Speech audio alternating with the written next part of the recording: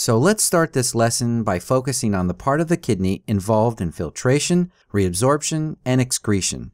Here we see our typical schematic of the nephron with the afferent arteriole, glomerular capillaries, efferent arteriole, peritubular capillaries, and nephron segment.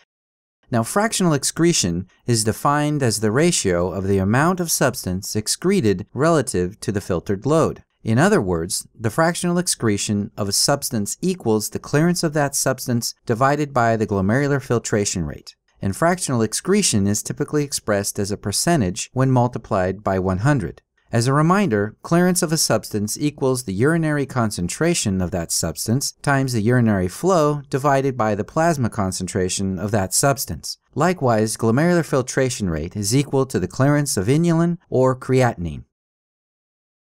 So now that we know the formula to calculate fractional excretion, let's use it to calculate the fractional excretion of sodium. Given a plasma sodium concentration of 135 millimoles per liter, a urine sodium concentration of 135 millimoles per liter, a urine flow rate of 1 milliliter per minute, a plasma creatinine concentration of 0.8 milligrams per deciliter, and a urine creatinine concentration of 100 milligrams per deciliter. Now, using the formula, we see that the fractional sodium excretion for these values equals 1%. Now, 1% or slightly less is considered a normal fractional sodium excretion. Now, let's use this schematic of the nephron to explain. We'll start by plotting the fractional sodium excretion in blue and reabsorption of sodium in red as sodium travels along the nephron. Now, we know that 65 to 85% of the filtered sodium is reabsorbed along the proximal tubule, leaving 35% of the filtered load in the ultrafiltrate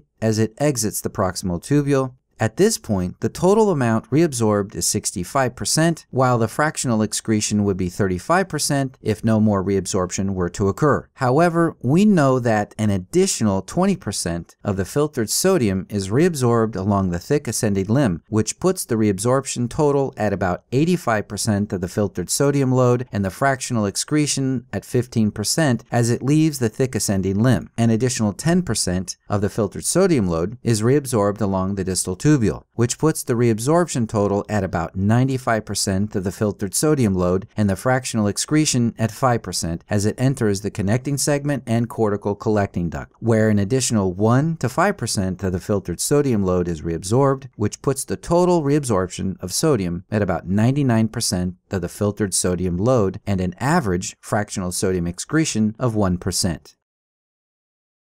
With this understanding, we can use the fractional sodium excretion to evaluate renal function. For example, patients taking diuretics, which inhibit the reabsorption of sodium along specific nephron segments, will have an increased fractional sodium excretion. Likewise, a fractional sodium excretion less than 1% is indicative of decreased renal perfusion, typically in the context of hyponatremia or volume depletion, or increased sodium reabsorption like that seen in Little syndrome. Also, a fractional sodium excretion above 2 or 3% could be due to acute tubular necrosis or another form of kidney damage.